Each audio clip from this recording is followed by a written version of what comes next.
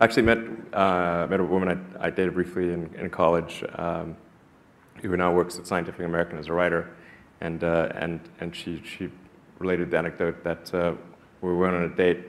All I was talking about was electric cars. That was not a winning conversation.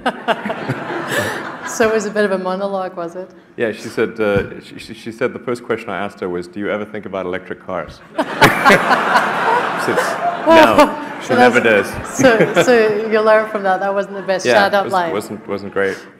But it has recently it's been more effective. There you go.